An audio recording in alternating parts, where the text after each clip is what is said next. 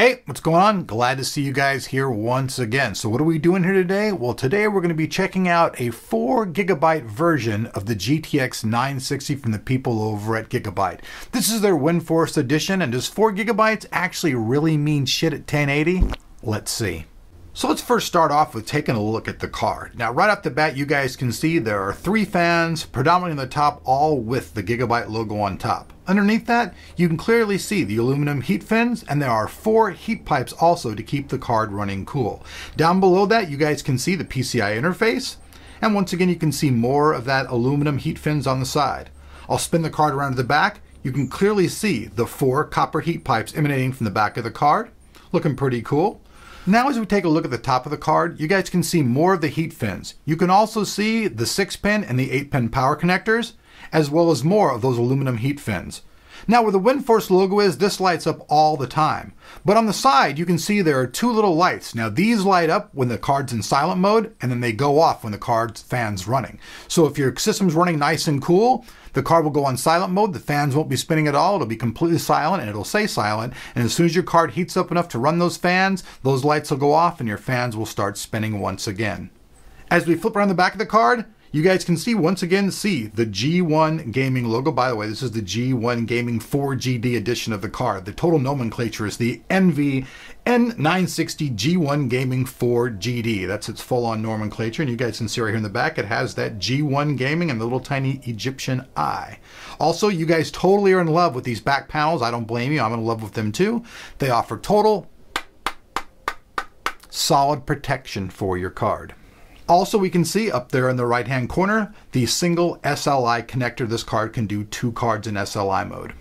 Another really cool aspect about this card is actually the rear I/O. Now, many people have contacted me lots of times and they're trying to hook up multi-monitors going, hey man, do I have to have a powered adapter? What's going on? I can't get it to work. Well, with this card and the option that they have on the rear I/O, they have quite a bit, as well as you guys can see. You guys can hook up 4 different display types with different connections and they'll all work. You don't have to buy any type of adapters or anything else, and that's really cool. Now, as far as the outline of the rear I/O, it goes like this. You have a dual link DVI, DVI-D, HDMI, and 3 display ports. This card has a base clock speed of 1266 megahertz, and its boost clock is at 1329 megahertz. Now, this is just out of the box. Experimentation and where you live, you might get better or worse results. It just depends on actually where you live and how cool your system is. The maximum resolution of the card is 4K. It's 4096 by 2160. And like I said, this card should do very well for those people wanting to use multi-monitors. Now, as far as the gaming goes on multi-monitors, that 4GB should come a little bit into play. Now, having 4GB of extra memory should actually translate into better graphics at higher resolutions.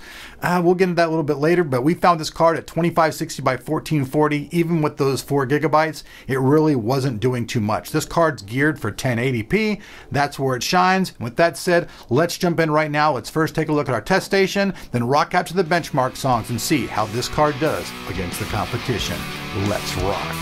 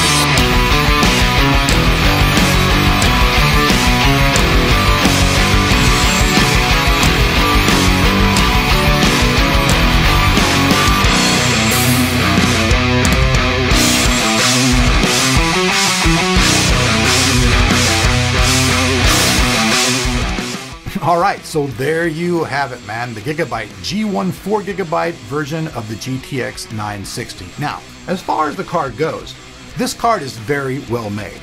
The 3 fans on top, all of its cooling stuff, all of the back plate, all this stuff makes this card really nice, including all that ability to hook up multiple monitors. So this card has a lot of positive features to it. Now, as far as just out-of-the-box testing goes, well, you guys can see that there were a few other cards that actually tested a little higher, and that's due to those cards being way more overclocked. But you can use the Gauntlet software, and I'm sure you can overclock this card just as well. It was like 39 at sitting still and 66 under full load, so you know this card has plenty of room to do more overclocking. I'm sure the card can probably get up to like probably 90 Celsius and still run just fine. So the headroom on it's very, very large. So don't really, look at those numbers and just go, oh wow, this card sucks, it got slower, because you can always overclock it to those same numbers. They're just doing it out of the box. With that said though, I think this card offers a lot of features. If it wasn't $49 more, I would actually give it an editor's choice and say, woo, awesome, awesome, awesome. But I know people out there are tight on money, and that $49 just might be the squeeze above $200 that people go, I don't want it. And plus, like I said, this card's geared for 1080p. It's not geared for 2560 by 1440, so it's no real surprise that this card is not totally kicking ass in those resolutions. Hence why we left them out of this review. We tested and we were like, ooh, okay, yeah, that's not doing good there. So 4 gigabytes of memory might be good for multi-monitors. You might be able to turn some stuff up and get a lot, but I don't know. That extra VRAM to me just isn't making this card the sweet spot for most people. At 1080p, I feel you can get a 2 gigabyte card, overclock the shit out of it, put 2 of them in SLI mode if you want, and get even more substantial power, and you're still going to save money. So if you bought 2 of these cards, you'd actually have almost enough money saved, to buy the extra card. So I'm Elric. Thanks for watching Tech Tomorrow. Peace out. I love you folks. Thanks for watching the channel. I don't know if you guys are subbed. If you're not, hey, I wouldn't mind if you were subbed, because then you'd see me in your inbox every day, and I hope you guys like this video. Peace out.